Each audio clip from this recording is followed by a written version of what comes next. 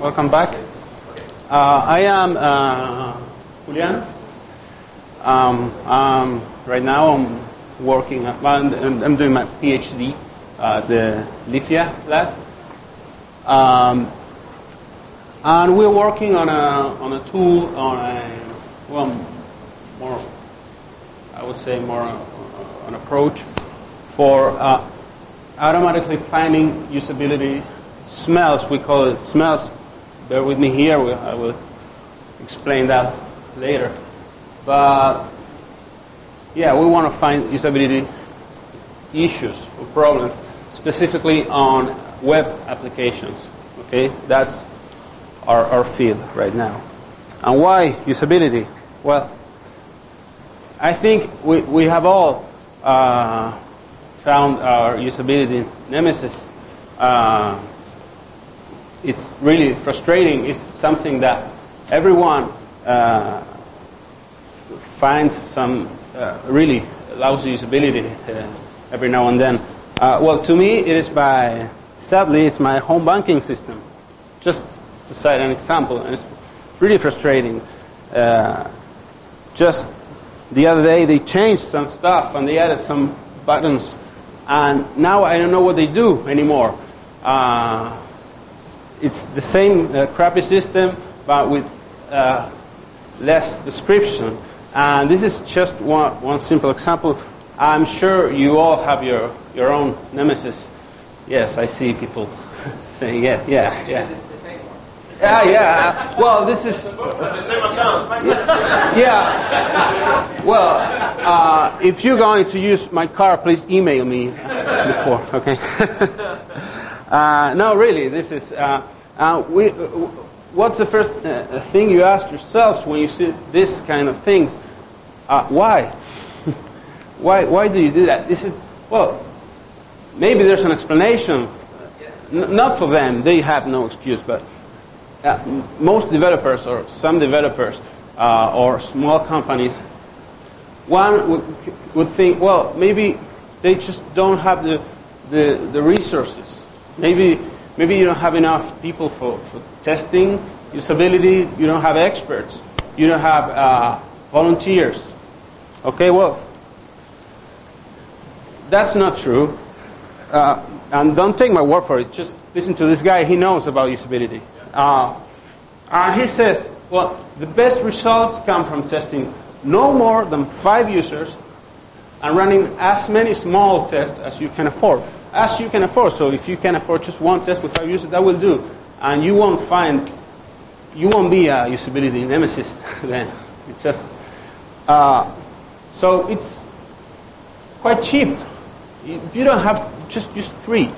Or just call your grandmother or your mother and have them use your application. Just once. Sometimes you feel they don't even do that. Okay? Well, so we're kind of lost.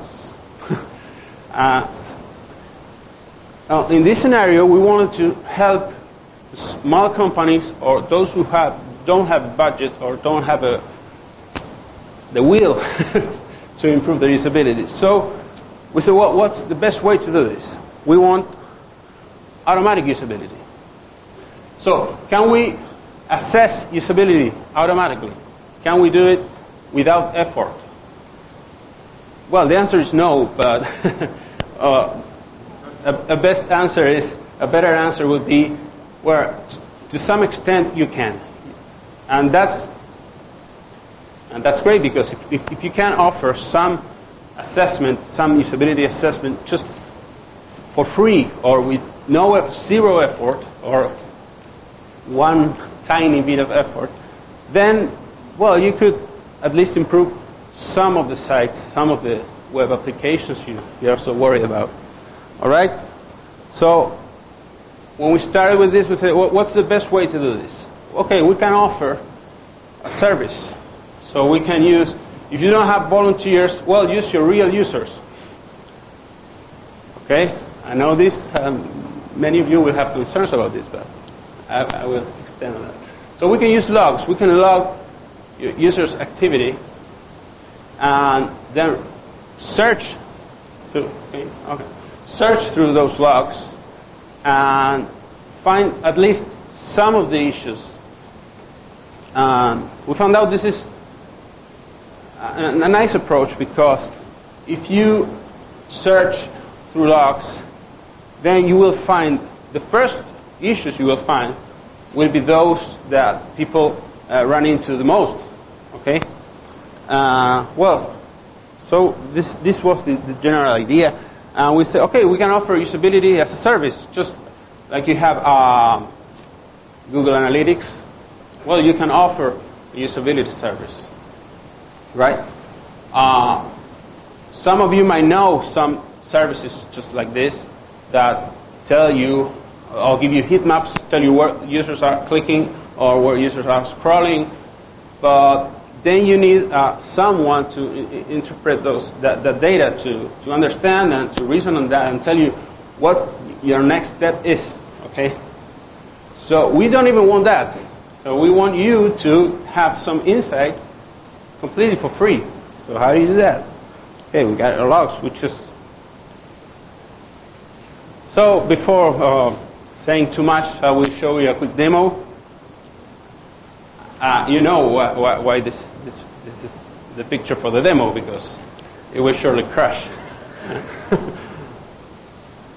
Okay. So this is my website. My test website. See, there's no content, so don't try to read any of that. And I'm going to show you how this is logging what users do, but I won't log everything. We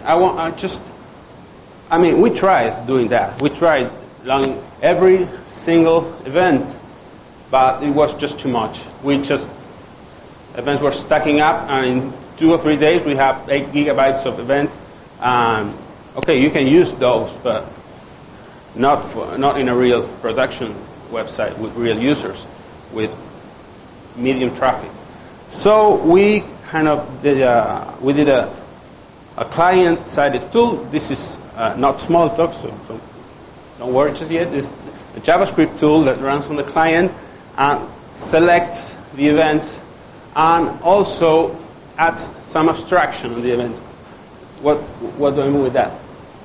For example, instead of logging every single keystroke I make, it logs, this is me, you see, it's logging all the text input event, and it knows some additional stuff like whether it was a correction over all text, whether how much time did I spend typing, did I use copy and paste, some tiny bits of information that will help me later. So I call these little events threads, because they are potentially dangerous for usability. Okay. Now we're trying to change this to usability event. It's less biased. But okay, so where does this go? Yay, here it is. So this is, well, Syncom Smalltalk, and you might know it. And this here is my client. I will show the front later, but someone registered to my logger, and now I have this client there.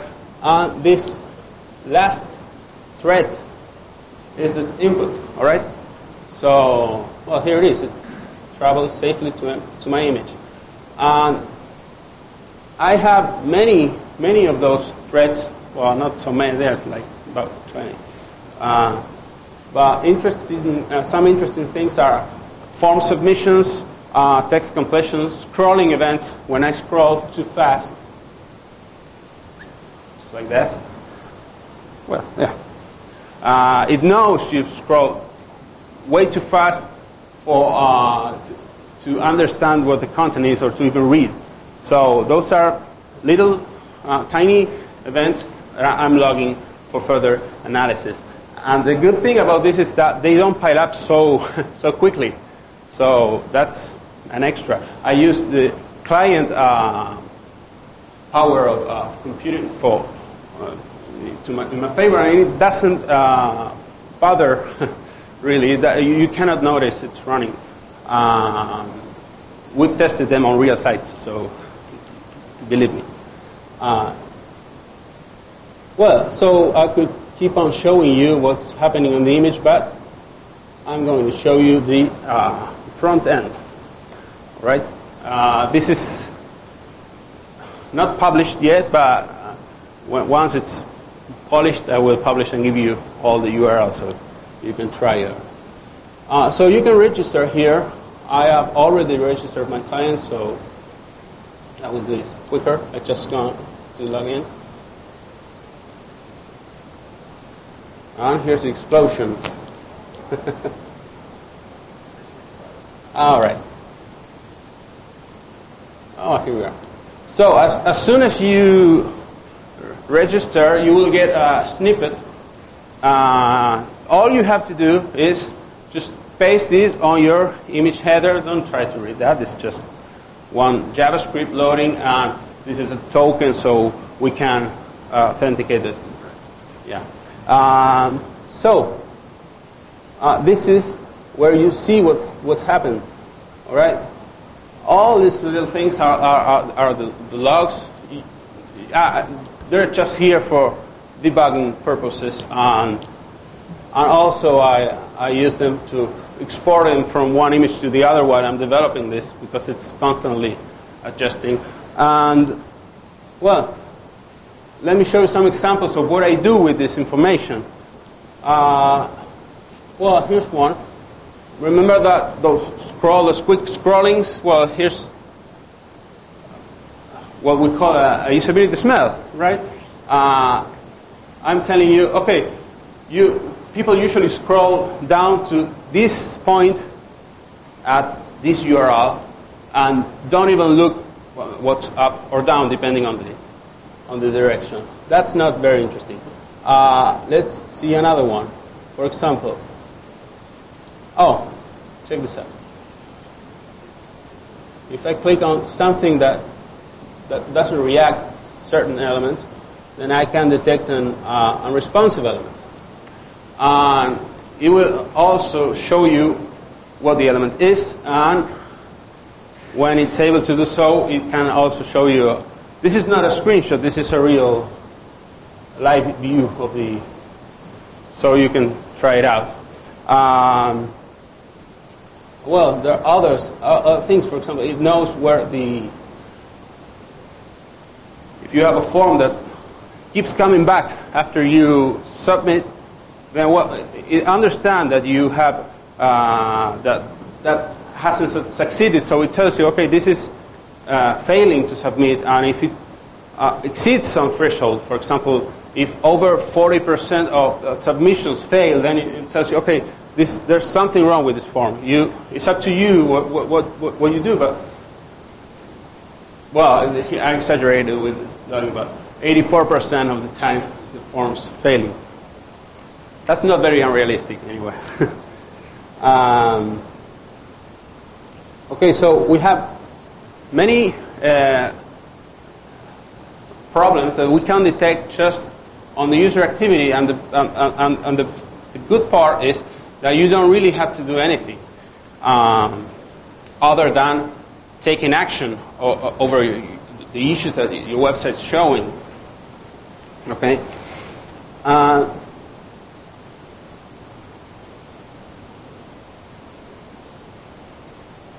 So it didn't crash so badly. Yes, it's like. But no, really, we tried this on two not very, very, very popular sites. But well, one of them was a football or soccer football team merchandise site, which from the city I come from, which is La Plata. So it's quite visited. It didn't break as bad. Well, of course, there are other problems, a lot of problems that we show you later. But these are some things we can detect. Annoying forms in any way This is the last thing we checked. We saw some Nielsen top 10 mistakes, and we saw that search is rather bad in many sites. So we have a thread that detects when you are searching for something. Let me show you something. Okay. And well, here it is. Search with no results. It's a very, very simple algorithm, but we're improving on it, and it's one of the top mistakes from usability mistakes on websites. We also detect slow requests when, for example, a form takes too long and they don't show you a loading sign or whatever. When you don't have default values and you force people to fill in values, when you force bulk action, you need to check on a single item every time instead of, for example, you want to delete an email and you have a list of email and they have these checkboxes so you can delete many emails at once, but you never do that. You just want to delete one. And this is rather specific, but it's very common. Lack of auto-completion. People type all the time the same values. You should assist them because it's clearly something that's in a limited range. Overload content. So, and if you can think of any new ones, please tell me so, and I might be able to code it before the conference ends. So, to show the power of the framework, so to speak. Okay, so some challenges we found during the development. We found out we needed to detect similarity between DOM elements. For example, if you have an issue with one of these menu elements, well, maybe you have an issue with all of them. We don't want to tell you there's a problem with this one, this one, this one, and this one. Or imagine you have a list of products. There are infinite combinations. So we developed a way to understand when two elements come from the same template. All right. So we just show you the problem once. We tell you there's a problem with your product widget. All right. So that got a little expensive in computing. Oh, I'm sorry. This is created by another teammate of mine, Martin Zanotti, who's working on this, which is an issue in itself. So doing this got a little, brought a lot of overhead, so we started working on how to cache the problems we find so you don't have to reprocess them. So there's been a lot of challenges. Also, we don't want you to configure the parameters, the threshold for every type of problem we can find. So we want to, based on the traffic of the site, how many people must run into a problem in order for we to detect it and show it to you. So we want, because again, we want this to be as automatic as possible. There are many drawbacks to this. We don't know the context. We don't know what users are doing, actually. We can infer some things, but we don't really, we are not in a laboratory. We don't tell users, okay, now do that, and I will see how you perform. So we have no context, so that narrows down the kind of problem we can find. We could do that, or we could link all the issues to the same user, but then we will have a privacy issue. So, for example, of course, we don't log any passwords, so rest. But also, if you log everything a user does and you know it's the same person, then it's very easy to detect or to track him down or to offer advertising or whatever. we won't do that. So. Do you log the answer to private questions? What's the encoder of your dog?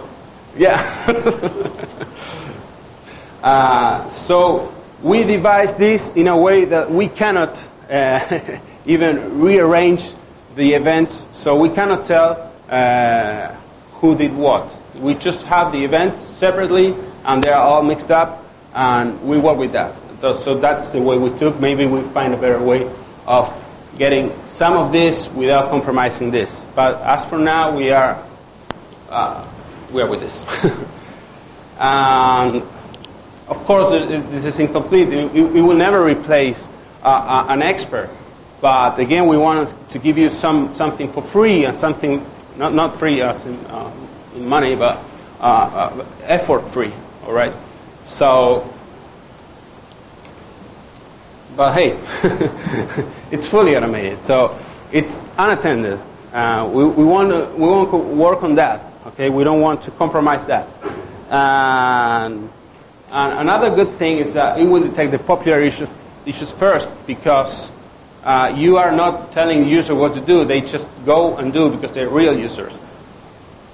And it's very easy to extend. Well, you know why. Okay.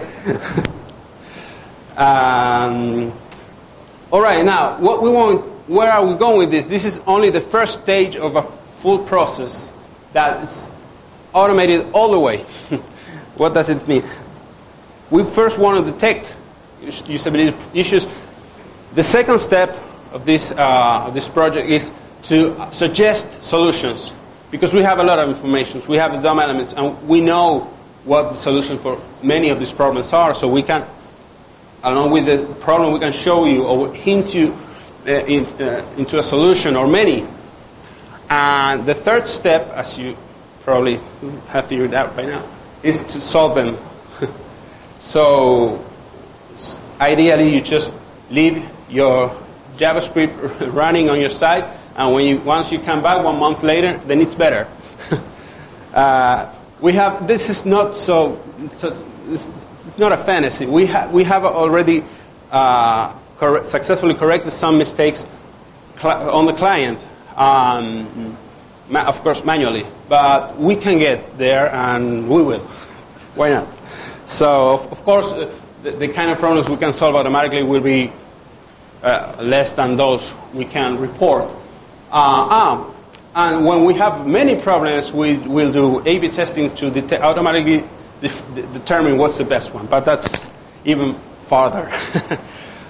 So this is the first step of a very long project. I hope you... Okay, I forgot many things, but I hope you have enjoyed it. And if you have questions... Thank you. Okay, we have 5 minutes for questions, so I hope you you have at least one.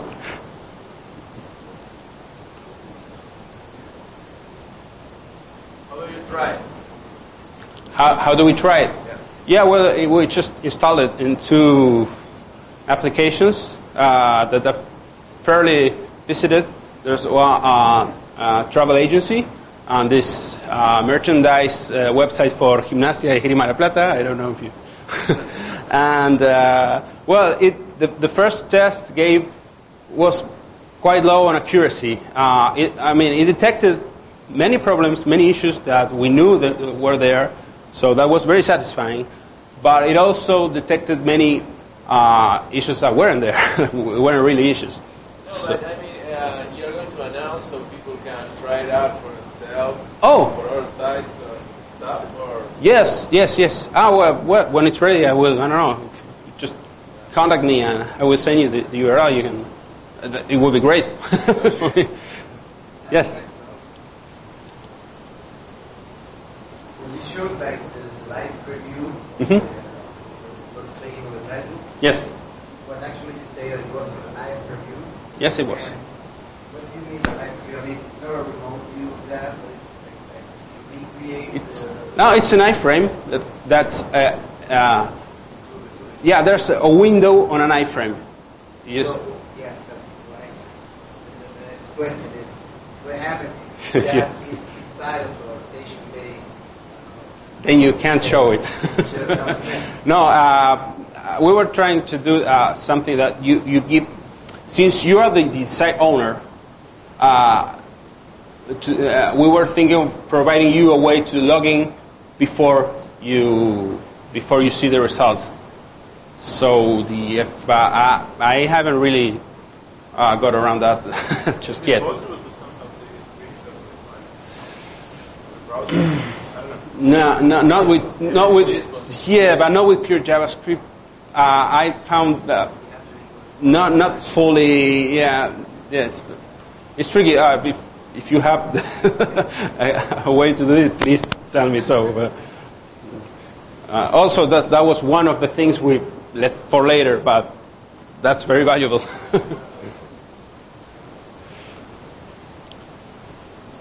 Okay, Questions? thank you. Thank you.